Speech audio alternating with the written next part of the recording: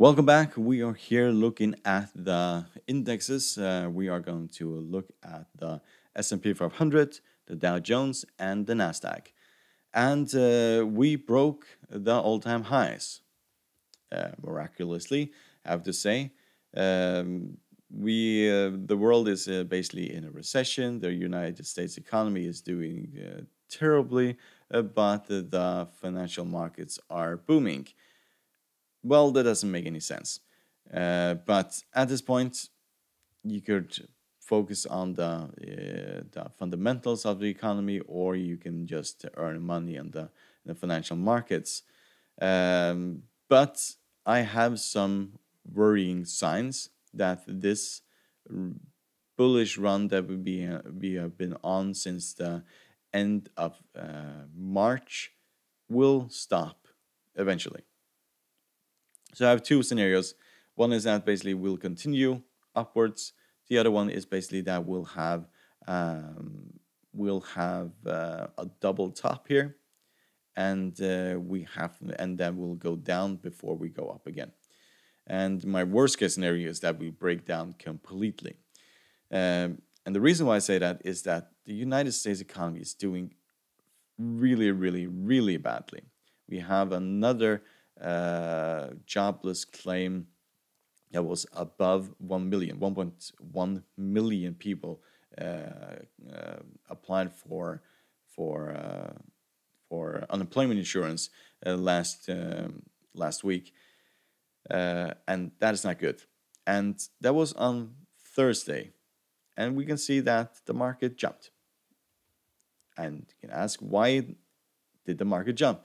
Well, you apparently have the Federal Reserve technically has an office now that every single time that there is a negative news, they just buy everything. Like everything. Junk bonds, everything.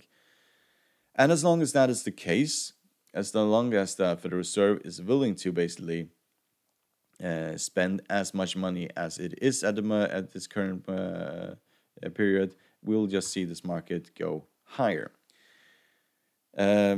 Yes, so we basically stopped here, which is the all-time highs of 3,400. And at this point, if we just look at the technical indicators, they're fairly negative, all of them. So we are overbought. We are above 70. We are overbought, and it's basically heading downwards. The RSI. The same goes for the MACD. It basically crossed the signal line on Thursday, so like that, yeah. And we are basically heading downwards from here.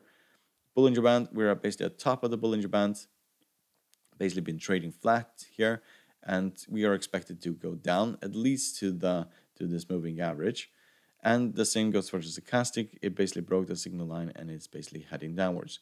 So if we break down from here, the 20 exponential moving average has been support.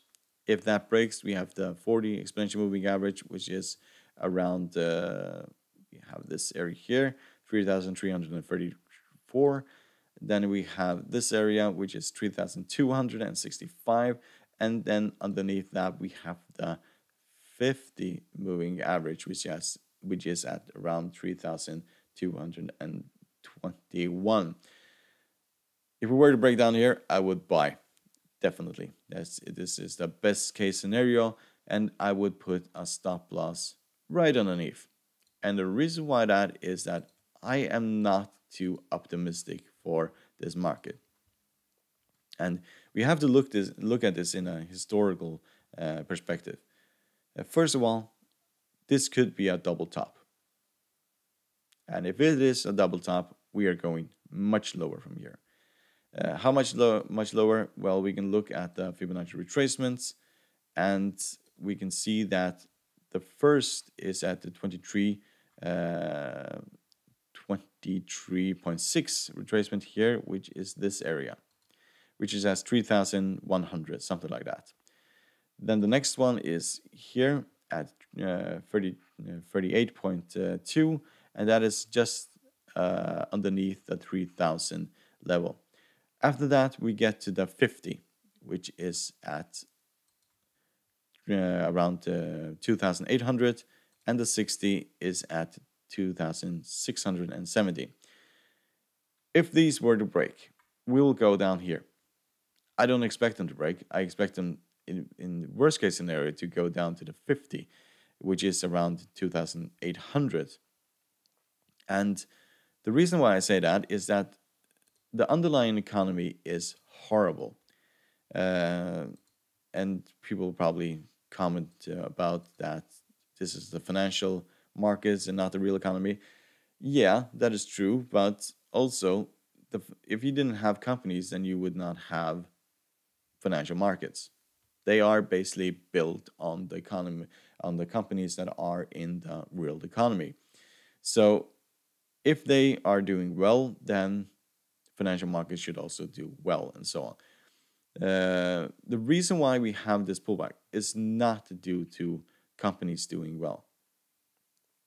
Not at all. There are a handful of companies, like tech companies like Apple and Microsoft and Netflix and so on, that are doing well, Amazon and so on.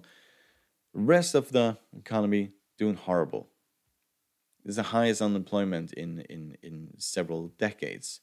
Technically, the numbers are frightening, and it will take a long time before the United States economy will recover from this crisis. And when they recover, they will have another problem, and that is basically the enormous debt that this crisis has created. And this is not a recession. Recessions take far longer. This is basically just a massive sell-off of fear that happened here. And that's also why we have this massive bounce here, because people saw that we are oversold and they basically now they're overbought. The rest is technically the Fed. Every single time bad news has arrived, Fed has stepped in. So recessions take longer. If you basically look at the last two recessions, I can just move this. This is the dot-com bubble. It started in 2000, ended in around 2003, took 2 years, and it fell a whopping almost 50%, 47.86% in these 2 years. Next is the Great Recession. It started around 2007, ended in 2009, bottom 2009, and it fell 57.49%. 2 years. Both of them 2 years. If you look at other recessions, they take a longer time for the market to bottom. This is just an enormous pullback. This is not a recession. This is just an enormous pullback. We had one earlier in 2018 where we fell all the way down to the 50 moving average, and now we fell down to the 100 moving average. So, and then we can just continue. So we have been in a bullish run from 2009 to 2020. Even though this looked like a recession, this is not the recession. This is not the recession that we technically have been waiting for 3 years now. Usually the market increases for a maximum of 8 years, and then we have a recession. We have basically been in a bullish run for 11 years, and we have not had a recession yet. So the question is whether or not the coronavirus will create the recession that we have been that economists have been expecting. That may very well be. In that case scenario, will fall much lower than this low. This is a decrease in value of 35.33%. This is a mild recession, but not even close to the dot-com bubble, not even close to the Great Recession. And what we probably will expect is a debt crisis. So the debt that this coronavirus has created, and the debt that was piled up by really ridiculous wars and overspending and so on, probably will cause a massive recession in the near future. we already seen signs of problems, grave problems, for example, in the housing sector, where evictions or lending and so on, and where evictions are just going through the roof, and that will be painful for a lot of states, because most of the major cities' income comes basically from the housing market. So I'm not buying at this point. If I am buying, I'm looking at these massive dips, and then I'll have I have a sell loss right underneath, just in order if this basically were to go the other way.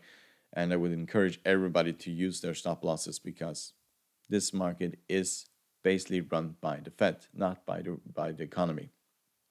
So yes, let's look at the Dow Jones. So the Dow Jones looks far more like the other industrial indexes in Europe, in Asia, and so on. So has been trading sideways for quite a long time now. Basically, in the beginning of June, it has been trading sideways, and this will take longer in order to get to the all-time highs. We haven't filled this gap. We haven't basically reached the all-time highs. There are indications that we probably will go higher, maybe. My bet is that we'll basically go lower from here before we go higher. So if you look at support levels, the 20 exponential moving average has been acting as support. If we break down from there, we have the 50 moving average, which has been acting as support. And if we go further from there, well, we'll go much lower then if we go further from there. If you look at the Fibonacci retracement, we can see that we would go down to this area, which is the first retracement at around 25,600. Then we would go down to 24,000, and then we go down to 23,000, and all the way down to 22,000 in worst case scenario. Not worst case, if this breaks, then we'll go down to this area. If we look at the technical indicators, we have the MACD that is about to cross the signal line, indicating that we'll go lower. We are way overbought at this point, so we most likely will go lower. We are at top of the Bollinger Band, and we also the stochastic is heading pointing upwards, but that is due to this candlestick here. I don't expect us to go high to the all-time highs at this point. I expect a pullback, and similar to the S&P 500, I will be a buyer of these pullbacks with a stop loss underneath, because I am skeptical that this market will go to all-time highs and break all-time highs. Break all-time highs and so on. So yeah. I'll probably just trade the S&P 500 instead of the Dow Jones. Now is the Nasdaq, and Nasdaq is still continuing trading in this channel. It has been trading in this channel for a long time now, and this is my favorite type of trading. That is basically just trading within this channel. And as long as that is the case, as long as we don't break through the upper barrier or the lower barrier, then it's really predictable.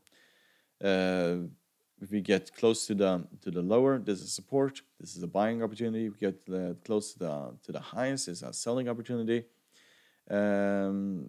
So yeah, the less risky thing is basically to sell, but as long as you basically see every single time we get close to these support and resistance area, it is a buying or selling opportunity. If we look at the technical indicators, we can see that the MACD is heading upwards. We are not overbought at the moment, but it is heading downwards. The same goes for stochastic. It is technically indicating that we are going down and we are on the top of the Bollinger Band. So we may have a short-term pullback. If we do, we'll probably go down to the 220 exponential moving average, which is around this area here. We'll be at 11,200, something like that. And yeah, and then this will just continue higher to 12,000 and beyond. And the reason why I say this is because there are the darlings of the financial world in this index, like Google, Apple, Microsoft, and so on. And even in the coronavirus period, these companies have only gone stronger. And if there were to be a lockdown of any sort again, these companies will go even stronger. Apple became the first company that went past a value of $2 trillion. One company. Probably have the half of the world GDP is not a company. Countries have not $2 trillion, and this company does in value.